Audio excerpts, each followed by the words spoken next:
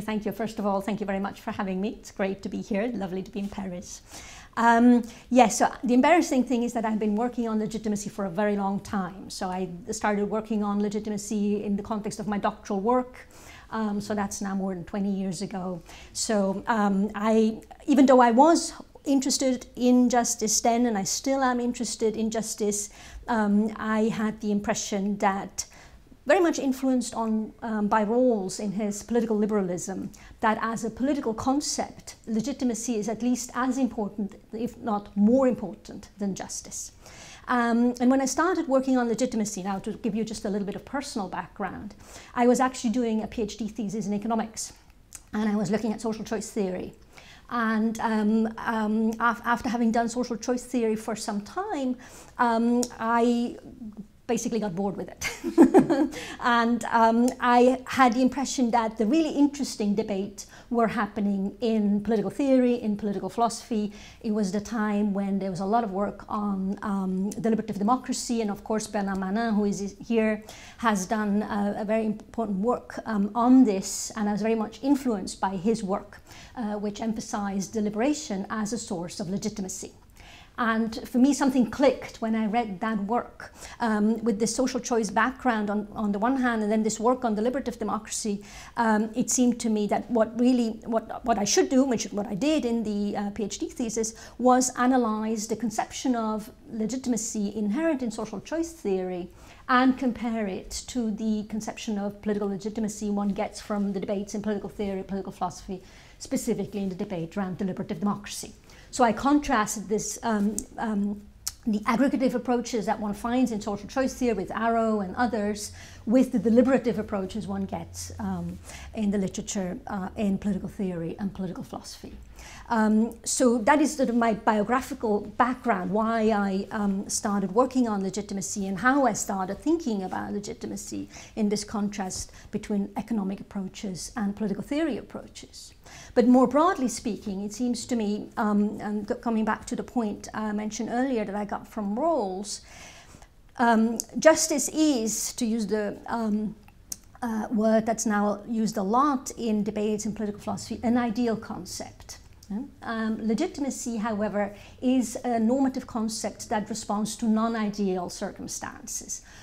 What should we do? How should we decide in a political context when we don't know what justice requires? My sense is that this is a very important question. It is an important question because the circumstances of politics are such that we usually don't know what justice requires. In general, in the political context, we are facing a lot of uncertainty, not just about normative facts, not just about the facts of justice, but also about empirical facts. Political debates are very complex. So it seems to me that the right response to that complexity is a normative concept that is geared, that can do the work for us in this context. And justice just isn't the right one, it seems to me, because it's too demanding. What justice requires is often, from within political debates, more or less out of reach. But legitimacy can't be. So we need to think through the requirements of legitimacy in such a way that we can establish whether or not particular political decisions, particular political institutions are or are not legitimate. And I find that a fascinating question, a fascinating type of normative analysis. So I think one feature one finds, not just in debates on justice, but also in debates on legitimacy these days, is that they tend to be dominated by a moral perspective. So the question is, what does justice require morally, and analogously, what does legitimacy require morally? That way of approaching things has always struck me as incomplete. And that relates back to what I said earlier. I think that one feature of political life is the uncertainty that we face when we're trying to make political decisions, when we are debating in a political forum, in newspapers, about what we should do. These debates are characterized by massive uncertainty. So there's a certain epistemic predicament that comes with the political domain, which I find is insufficiently theorized on the whole. The moral perspective tends to take over too much. Now, there are, of course, important moral issues in politics, no question, just as justice is, of course, an important concern in politics. I don't want to deny that for a second. But it seems to me that the strongest advocates of a moral perspective on legitimacy tend to be those that I associate, or that I, in the paper that you mentioned, describe as will-based approaches. So they think that in political life in general, but specifically in the circumstances of democracy, there are important moral concerns that need to be fixed in order for legitimacy to obtain. So they're trying to give a specifically moral answer to the question of what legitimacy requires, and usually these moral answers build on some democratic values, freedom, equality, and so on. The belief-based approaches, a second family of theories of legitimacy, have less of a say when it comes to debates on democratic legitimacy. But they, it seems to me, highlight a very important feature of political life, as I said earlier, that part of what is involved in good decision-making in politics as elsewhere is to get it right, to make the right decisions. So there's a contrast here between that way of thinking about legitimacy, which focuses on how do we get to the right decisions, and the other one, which focuses on some conflict of wills, a problem of legitimacy that arises from respecting people's equal freedom in one way or another. Now, my objection to the first, to the will-based approaches, is that they neglect the question of how to get it right. So I think the belief-based approaches have something to offer there. On the other hand, I think the belief-based approaches, there's a reason why they're not all that influential, especially when it comes to debates on democratic legitimacy, precisely because the epistemic circumstances often are such that we don't know what the right decision is, as I mentioned. So each of these two families of conceptions of legitimacy has shortcomings, especially when we're thinking of political legitimacy in a context of democratic politics as we have it today in countries like France or the UK or the US and so on. So in the paper, what I try to do, beyond offering an interpretation of these two families of approaches to legitimacy, of these two ways of thinking about legitimacy, is to argue we need to preserve what's right on each side and reassemble it in a hybrid conception of political legitimacy. Okay, well, Joseph Ranz has put forward very important work on this topic. So it's really work anyone who works on political legitimacy has to grapple with. And so what he argues, he originally comes from a law background, so thinking about legal authority, not political authority. But many have used the work he's done on authority in general, specifically legal authority, also to great effect in spelling out what legitimate political authority would entail.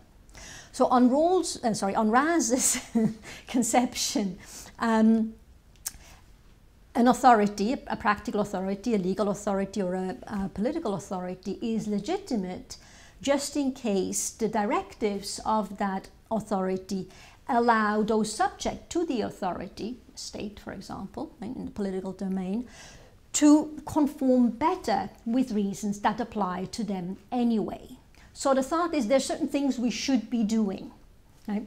And a political authority, a state, a government, they are legitimate if they allow you to do better what you're supposed to be doing anyway than on your own. Now, a simple case to illustrate that is a coordination or a cooperation problem. Right?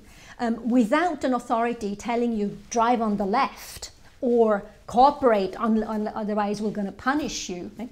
The good equilibrium might not be obtainable.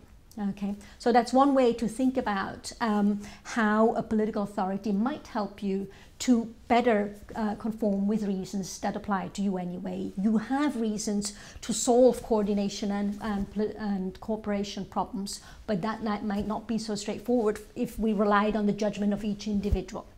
Okay, so the important feature of Raz's work is this notion that there are better and worse political decisions. There is, to put it really roughly, right, in many circumstances, a decision that is the right one as opposed to the wrong one. But the individual subject to the authority, the citizens, say, are not in an epistemic position to identify the right solution, the correct decision. And so political legitimacy requires some authority, a government, a state, who is in a better epistemic position. Okay? And that's where then my challenge comes in. That's assuming too much, I think, in the given the circumstances of politics as I described them earlier. Very often, even a well-intended government might not know what is best. Okay, and then the question is, what happens to the Razian conception of political legitimacy if the epistemic circumstances are as I described them? And I think one problem that Raz has in this case, well, either he has nothing to say. Right? If the epistemic circumstances are not given, so there is no political authority who would be in a better epistemic positions than the citizens, then we just have nothing to say. All decisions are equally illegitimate. That can't be right. Right?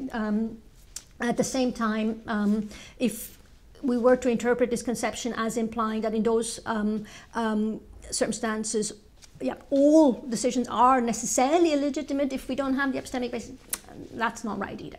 So there's a problem, which comes from the epistemic circumstances of politics. And so what I argue in the paper is that the hybrid approach has the advantage that it deals with these epistemic circumstances, it responds to such epistemic circumstances and has something to say about what legitimacy requires, even in those adverse epistemic circumstances.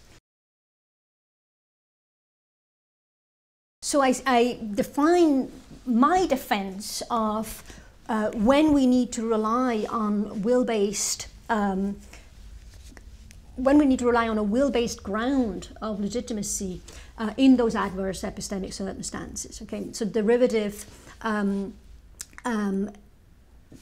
term derivative denotes, or what I'm trying to capture with the term derivative is that there are certain epistemic circumstances which require a different solution to the problem of legitimacy than what the belief-based approaches suggest. So it's a secondary legitimacy generating mechanism, and its derivative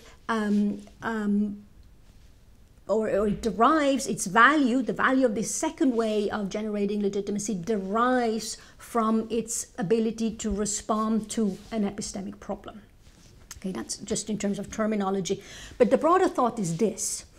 Rawls's work in political philosophy on justice and legitimacy has been extremely important, I think, because it introduced the notion of public justification. Right? So I think he captured something very important, at least in some circumstances. That wasn't his claim. He thought that's generally the case in democratic societies, but I would put it more modestly. In some circumstances, legitimacy requires some form of agreement, loosely speaking. That can be through democracy, where obviously a majority prevails and so on, but it's some form of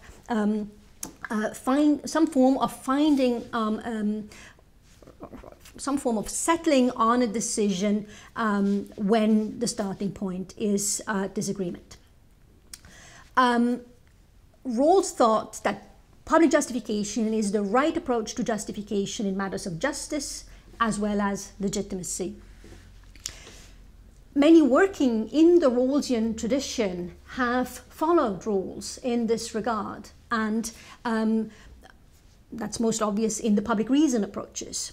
They take Rawls's idea very seriously that when it comes to the justification of principles of justice, perhaps, but certainly when it comes to the justification of principles of political legitimacy, that justification requires agreement among free and equal citizens. In this way of thinking about justice or legitimacy, the agreement-based approach to justification is fundamental. Right? The thought is we're starting with some notion of freedom and equality, right? And we try to then get to a normative conception of justification, or generally speaking, a conception of justification that builds on this fundamental idea of freedom and equality. I said Rawls has done extremely important work, but what Rawls hasn't done is ask the question of when is it appropriate to switch to some form of public justification. He just postulated that that's the right approach in the political domain, and contrasted it with more traditional ways of thinking about justification that come from epistemology, reliabilism, evidentialism, and so on. Right? So he postulated that political justification requires its own approach. Right? We have to have a divorce between moral and political theory and epistemology. That may or may not be so. At least I think Rawls is right that in many political contexts, public justification, some form of agreement-based justification is all that we have. But there's still an interesting question of when exactly, right? Does agreement matter? And when does it matter that we get it right? Right? That we form our beliefs in a reliable way or in a way that's best supported by the evidence. Okay? And that work I think Rawls hasn't done, and that's part of the work that I would like to do.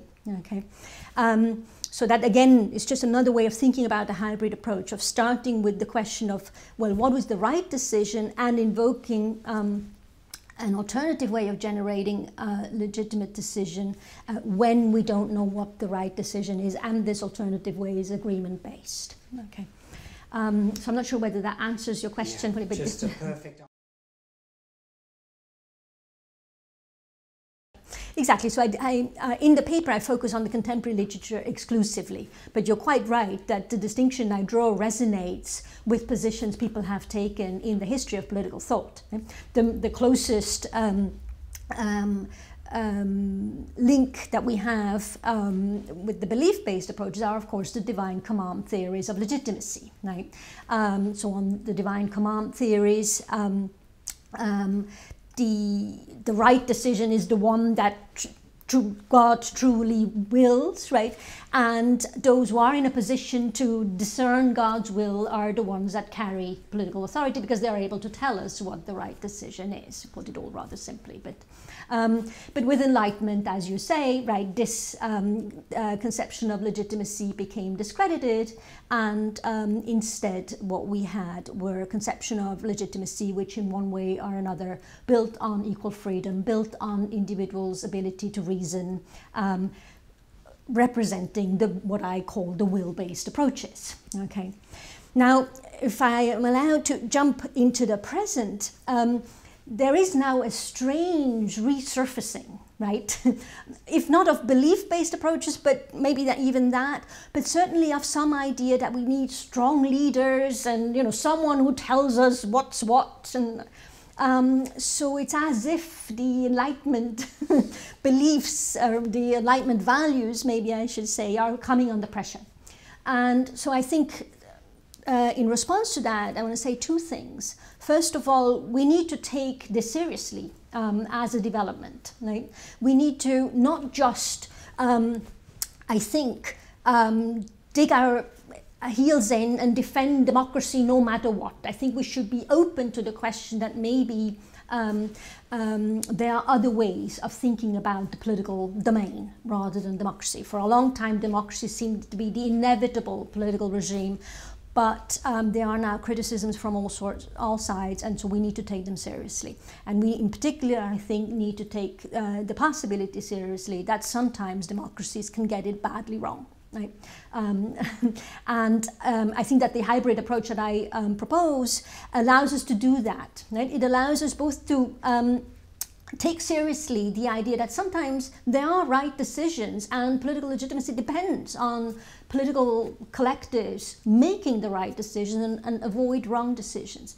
At the same time, right, and that's sort of my second comment, we should be wary of strong leaders in circumstances of uncertainty, right? Because a strong leader is only as good as the cases that they're trying to pursue, as good as the goals they're trying to pursue.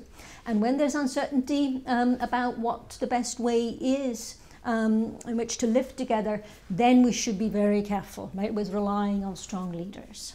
So that's just a link to the present.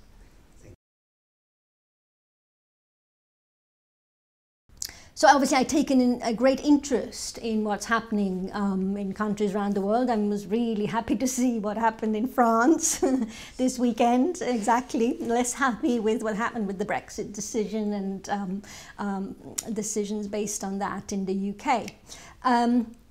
But these are interesting times, right? And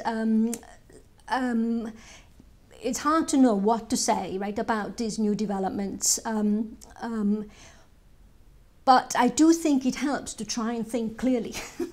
And so that's my roundabout way of saying, so even though I do follow the political developments very closely and occasionally write small pieces in response in sort of social media and so on, I also do believe that philosophy has something to contribute as such, qua philosophy, in trying to think as clearly as possible about what's at stake. Thank you very much. Excellent.